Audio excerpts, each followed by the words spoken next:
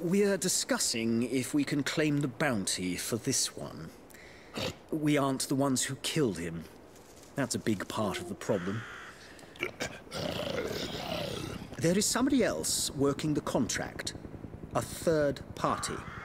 An unknown variable. Inbēdā doesn't mind sharing profit or even forming an alliance when it suits him. But this person is always 2 steps ahead.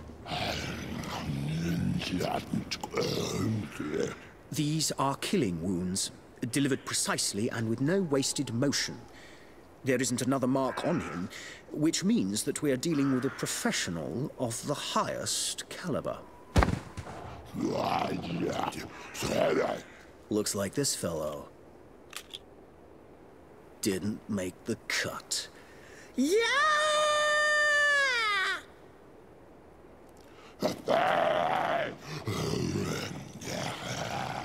My master suggests that you are culturally ignorant.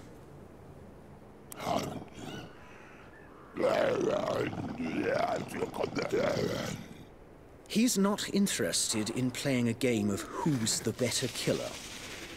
He wants you to go to the site of this killing and figure out who is killing these people and why. And he wants you to take me... Wait, what?